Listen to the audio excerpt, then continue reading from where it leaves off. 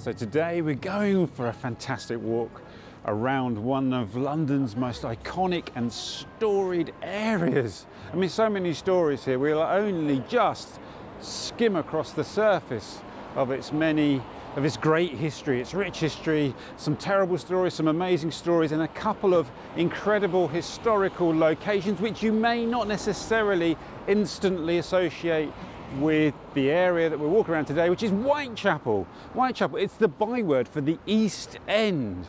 Sometimes I find that people are stretching the definition of East London further north and further east as it's become more fashionable, but this is the East End with all that brings with it. And it's also a really important part of my London. This is really my first London because I studied down here at what is today London Metropolitan University, but when I was here it was City of London Polytechnic, and here in Old Castle Street that's Calcutta House, and that was where I spent 3 amazing years. Now somewhere here opposite Aldgate East Station there was the Red Lion pub, which is a famous old boozer frequented by the legendary highwayman Dick Turpin, which is where one of his most sort of famous incidents took place after he had stolen a horse from a farmer near Epping called White Stocking, and he stabled it at the Red Lion. When he came to collect the horse with the other notorious highwayman Tom King, the constables arrived, and Turpin shouted to King, "Shoot 'em, Tom, or they'll take us." And in the confusion, Dick Turpin accidentally shot his fellow highwayman Tom King instead. I don't know what happened after that actually. That's not in the version of the story that I've got. But apparently behind the bar of the pub they had a plaque with a picture showing that incident, and they also had the key to the stable where White Stocking was kept. I wonder if the Red Lion actually does exist further east. I've just taken that one exit, or there's 2 exits of Aldgate East as being the location of the Red Lion. I think it is. Anyway, maybe we'll find, that's one of the things maybe we'll discover on the walk. But the first proper location I really want to get to is a recently discovered Elizabethan theatre. I know, who thought? Here, Whitechapel theatres. Of course there would be, wouldn't it? Because it's outside of the City of London, where you could kind of do what you want. Hence the famous Globe Theatre is on the south bank of the Thames. And there was another place called The Theatre up there in Shoreditch. That has been marked, but there's one here that I think was only recently discovered when they were doing some building work, just around the corner.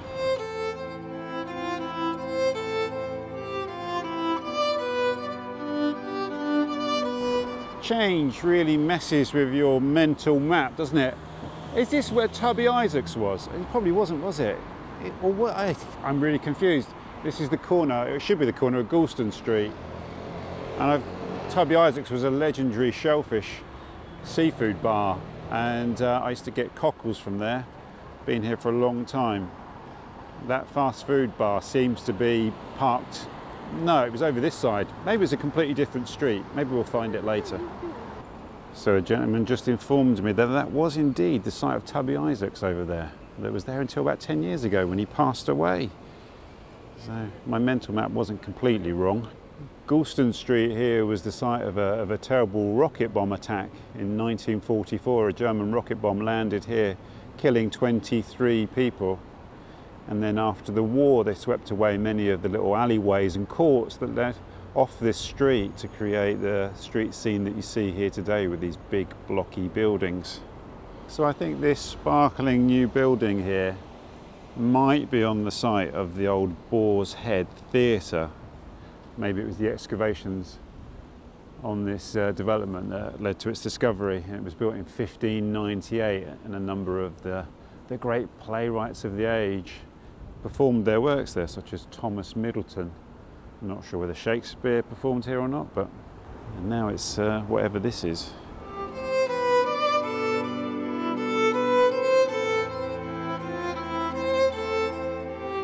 This is Middlesex Street, which was once Petticoat Lane. It was the original Petticoat Lane market, which was a Sunday market. Originally it was sort of second-hand stuff, I believe, but then it became known for other things, particularly known for like bed sheets and things. I remember when I first came up here, 89. You know, for the guys stood in their vans doing the traditional old market call. So the signage here tells us that Petticoat Lane Market was established in 1650. The book I'm using actually for a lot of my information is called The Face of London by Harold P. Clun, that was originally published I think in 69. He only says it had been here 100 years, but never mind. They changed the name in 1846 to Middlesex Street. I don't know why, but everyone carried on calling it Petticoat Lane. If you're wondering why it's so quiet, it's actually Christmas Eve today, and it's a Saturday, so it's the Saturday before Christmas, Christmas Eve, hence the complete absence of people. And you can see here how we're intersecting with the walk around the city churches just the other week. That's Houndsditch down there.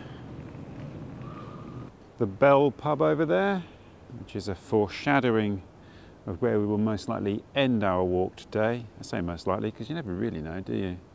At the Whitechapel Bell Foundry.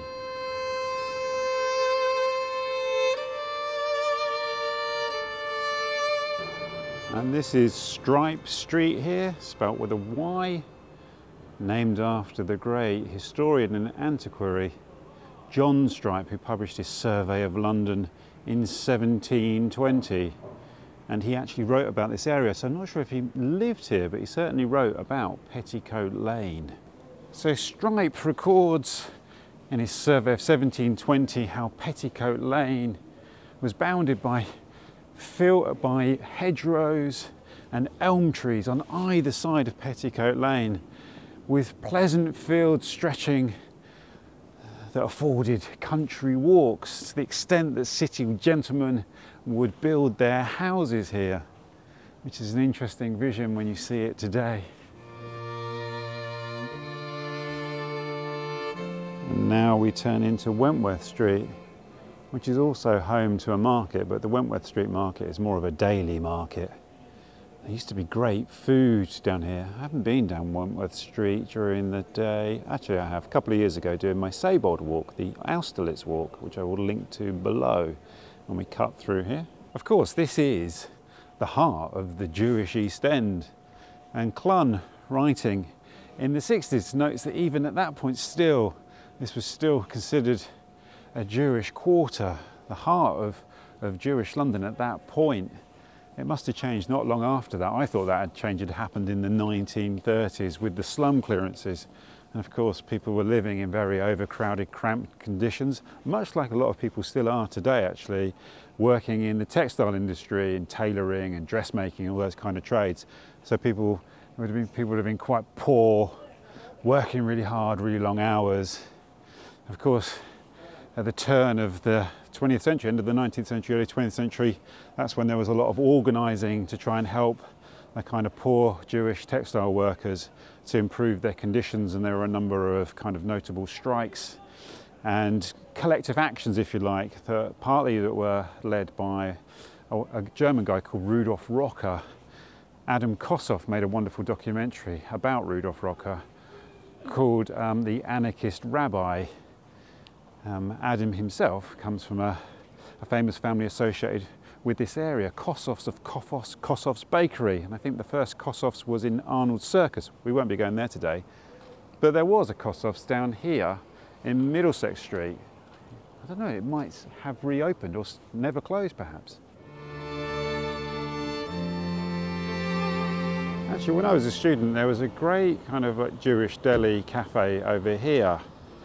I used to come and get salt beef bagels as well. I brought my wife here in, would have been what, in 97, 98, so it seems to have gone. Now I know at this point some of you are screaming at your computer saying, what about the Whitechapel murders, the notorious Whitechapel murders that later on came to be attributed to Jack the Ripper? And of course we will talk about that at some point, not in massive detail. That's not really my thing. It's a bit gory. Also, it is Christmas, right? Who wants to really dig into that at Christmas? But it is part of the story of this area, and it's also an important key moment in the development of this area and what happened after those murders in 1888. But we'll talk about that further up here. Anne's place over there is kind of a good illustration of the kind of little courts and alleyways that proliferated around this area once upon a time until they were cleared away after the war. Really, I intended the focus of this walk to be on the other side of Whitechapel High Street, which is where we're going to go now, actually. So anything I miss out on this north side of Whitechapel High Street, we'll pick up in another video, because there's so much in this area, you kind of have to break it down into parts. So we're going to go down Commercial Street. Maybe we won't get to, I don't know if we will get to Brick Lane or not. I'm not sure. I've got a few priorities on this side. Brick Lane deserves a video all of its own, doesn't it, really, with what's happening there, with the Truman Brewery and all that. We're now on Commercial Street, and over there we have the famous Toynbee Hall, which was set up in the late 19th century by social reformers interested in trying to improve the conditions of the poor people of the area. Apparently it was modelled on an Oxford college and provided education and other kind of local resources to people here. It's also where, interestingly, I mean, it's famous really for its association with Mahatma Gandhi, who visited the East End to see the conditions of the poor textile workers here, and he gave a speech here. I think this is where he, when asked about what he thought of British civilization, said he thought it would be a good idea. I'm not sure if I've got that wrong or not. Another interesting association with Toynbee Hall is it's where John Profumo came after the scandal of the Profumo affair, which nearly brought down the government, caused all sorts of hullabaloo. He came here and worked, I think, basically as a cleaner here to try and sort of redeem himself. One of Queen Elizabeth I's favourites, the Earl of Essex, had a grand mansion here. In fact, it was regarded as a palace. And there was another house here where Queen Elizabeth I used to stay, around the vicinity of Commercial Street. There was an Essex Street here that Clum mentions, but it's not on the map anymore, so it shows you the kind of degrees of change that went on in this area. Those two grand houses were both demolished at the same time when they developed Commercial Street into what it is today, a big wide road with kind of warehouses and sort of industrial buildings. Obviously there's been buildings built on the sites of those buildings as well, bearing in mind that this area was really heavily bombed.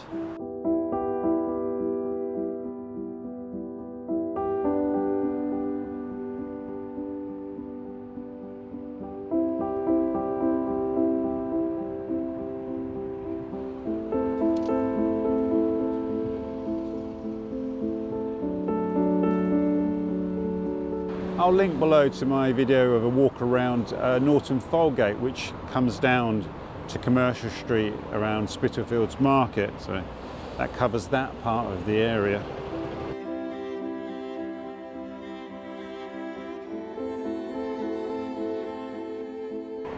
So we've gone in a loop around the block and we're back at Aldgate East Station, and we're going to cross over and go south of Whitechapel High Street. There's a couple of real treasures down here. This is Lehman Street, and I came down here the other night with my son, Oliver, who you'll remember from the Berlin video, and I couldn't believe the change. It's completely been transformed since I first came here in the late 80s, early 90s. This is pretty much unrecognisable. All these buildings here are new. Before it was developed, this area here south of Whitechapel Road was known as Goodman's Fields. These are some interesting looking buildings here in East Tenter Street. I remember a friend told me a few years ago when we were doing a walk around the East End that the name Tenter, there's the Tenter grounds as well on the other side of Whitechapel High Street, that it comes from the fields where the textile workers would stretch out their cloths, their dyed cloths, to dry. And they would hang them on tenter hooks, and that's where the name comes from. Tenter Street, Tenter Ground, and also where the expression to be on tenter hooks comes from. That could be a piece of beautiful nonsense, couldn't it? But and here in Ailey Street we have a real gem, St George's German Lutheran Church, which opened in 1762 and was restored in 2004, and it's a really beautiful church. I came here the other night with my son Oliver to see a talk by the brilliant, wonderful Will Self talking about W.G. Sebold, which was incredible. Any chance you get to go and see Will Self talk, doesn't matter what it's about, I highly recommend going to see him is brilliant. And obviously what was particularly poignant here is, and I think the reason the subject was chosen is because that Sebald walked through the East End when he was researching his book Austerlitz. I retraced the steps of those walks from notes given by the poet Stephen Watts, who had led Sebald on those walks, and he then took Ian Sinclair on those walks, and Ian passed on the route to me, and I did it with my friend the great artist Bob and Roberta Smith. I noticed that Stephen Watts was in the audience the other night. It's a really magnificent evening. We've got the name recorded here on this brand new development.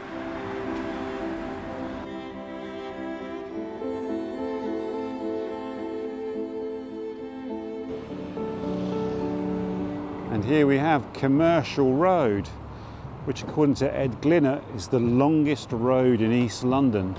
And it was built in 1800 or 1803, I've seen both dates, to link the docks, the new docks, to the city, to bring the goods unloaded there into the heart of London. This is Whitechapel Lane, which must be a reference to the original Whitechapel, which gave its name to Whitechapel, of course. It was a church attached to the nunnery of St Clair that had white walls. So it's a very literal name, Whitechapel. It was literally a white chapel. Here we have Whitechurch Passage. It's on the other side of the street there, and we have so much stuff to deal with. That's a whole video in its own right. Brick Lane, the Whitechapel Gallery, the Whitechapel murders, all that business. That's over there, so we'll do that another day. We've got two cracking sites to show you, two really cracking sites. So this is Altab Alley Park, formerly St Mary's Park, and it is the site of the original 14th century white church, the original white chapel. You can see a few remains. There's a couple of graves that are still left here. And this is the site of that church that gave the area its name. Altab Ali was a young 25-year-old Bangladeshi textile worker who was murdered in a racist attack in 1978. John Stripe records how Whitechapel Road was one of the finest roads of London, leading east out into Essex. In fact, he calls it the Essex Road, the road to Essex, with many fine inns along its way to greet the weary traveller. So this was the site of the Whitechapel Bell Foundry, established in 1570. Not on this site, it was on this site for 250 years before it closed in 2017. It was where many church bells were cast. The most famous, of course, well, actually I say the most famous. If you can hear the bells of Big Ben, this is where that bell was recast here. You hear that's the famous sound of Big Ben. That bell was made on this site. How could they allow it to close? For my American viewers, this is where the Liberty Bell was cast. My favourite association, though, of this site is the way it makes an appearance in the Ben Aranovich novel, the Peter Grant Rivers of London series, lies sleeping, and this is where they cast a magic bell using bricks from old Roman London. It's a beautiful resonant, there you go, see, bit of a, what would you call that? Resonant, it's a resonant location anyway that still speaks to us today. I'm not sure what the future of the site will be. I think there's talk of a boutique hotel or something like that on this site here. The Whitechapel Bell Foundry here, the junction anyway of Plumbers Row and Whitechapel High Street or Whitechapel Road, is also the site of the Whitechapel Fort, one of the Civil War defences built to protect London from the Royalists. It's not known exactly where it is. This site here, the Bell Foundry, there was some archaeological excavations which uncovered the trenches that they reckon marked the southern end of the fort that was here, that stood near a windmill that was near the church. There is another fort in the area though, and that is where our walk will end. A much grander, larger fort whose existence was doubted for many years, but thanks to this article in London Archaeologist, I'm not saying they've completely cleared it up, but they've shed further light.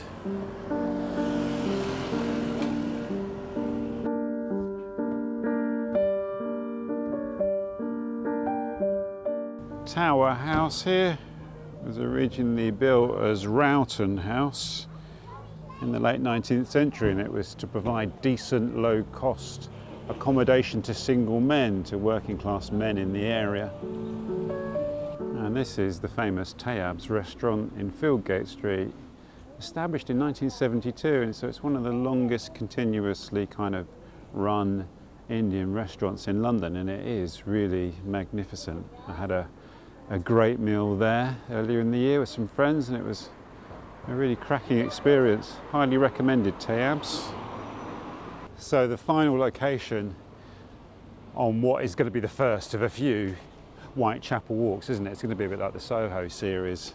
Not quite like the City of London series, but it's going to take a few videos to cover all this. The last place I want to find is the site of the enormous, what they call the London Hospital Fort. Obviously it wouldn't have been called that at the time, wouldn't it? But there was another fort beyond the Whitechapel Fort that looks to be vast in the old etchings, and it was somewhere near here, near the London Hospital. I think I know where.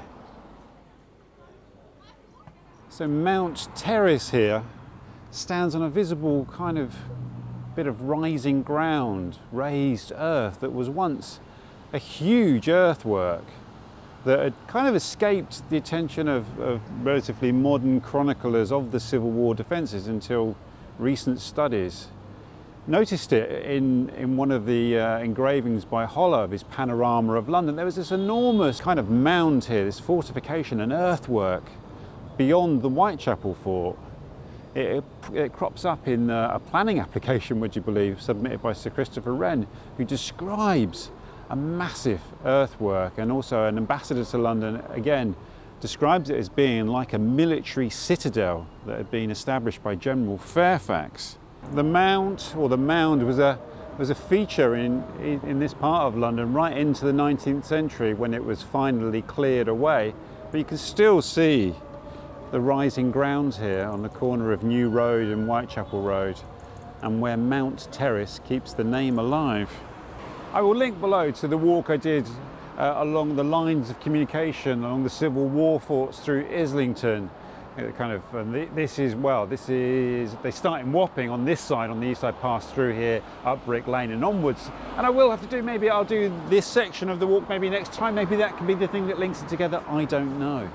Well, thank you for joining me on that, that fantastic walk through just a portion of the history and the stories resonating through the pavements of one of the most iconic areas of London, one of London's truly great districts of Whitechapel. And this series will run, I think I'm going to need at least one more, if not two more videos to kind of really drill down into it.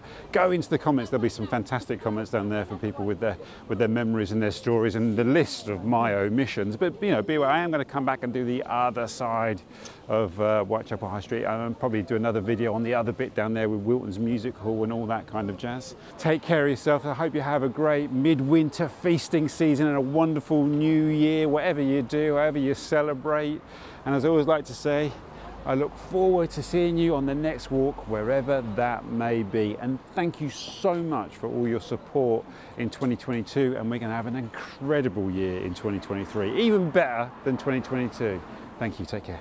Happy New Year.